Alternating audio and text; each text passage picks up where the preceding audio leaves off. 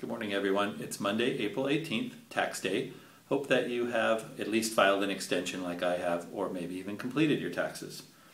I have two new documents required when dealing with a short sale, the MARS MRN and the MARS SSN.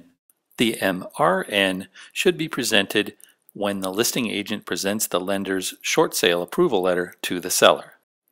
The SSN should be presented to the seller when taking a short sale listing. Both of these documents include, under important notice, the following language. You may stop doing business with us at any time. You may accept or reject the offer of mortgage assistance we obtained from your lender. If you reject the offer, you do not have to pay us. If you accept the offer, you will have to pay us, fill in the blank.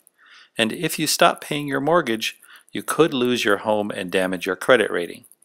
The SSN also includes two clauses. RE/MAX Gold is not associated with the government, and our service is not approved by the government or your lender.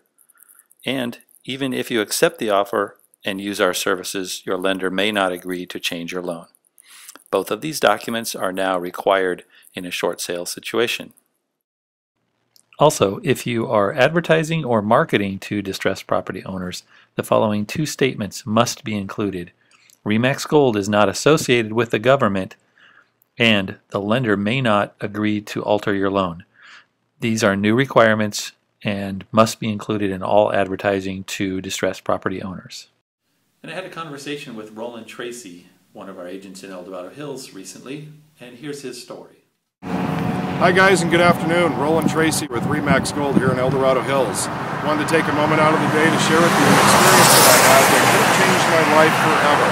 I was making a cellular phone call, took my eyes off the road for one split second, and this is where I wound up.